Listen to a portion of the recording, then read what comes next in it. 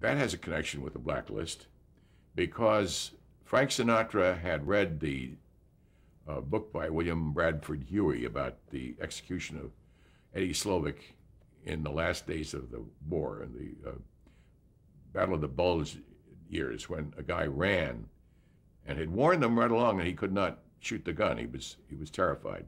He would do anything. He'd scrub floors, he'd clean toilets, he'd cook for the war effort, but he couldn't himself do it.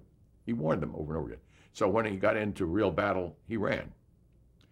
And when he finally was caught up with, he was charged with treason, was tried and sentenced to death by firing squad. It was the first military execution since the Civil War of an American soldier being shot by a group of Army guys, Army rifle squad.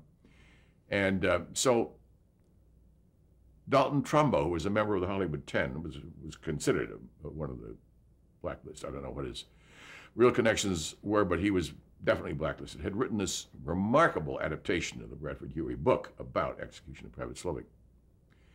And Frank Sinatra had loved it and wanted to play it in films. So he hired Trumbo to do the script. When the word came out that he was going to do it, John Wayne and Hedda Hopper took out a full-page ad in Variety and said, "Frank, we know you're a loyal patriot at heart. What are you doing this communist propaganda?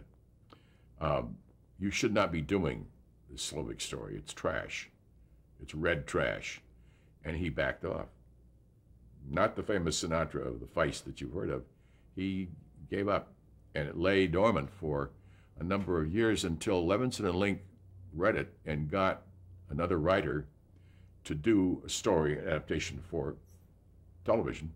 And that was the beginning of what was really quite a remarkable show. It was quite a breakthrough, again controversial.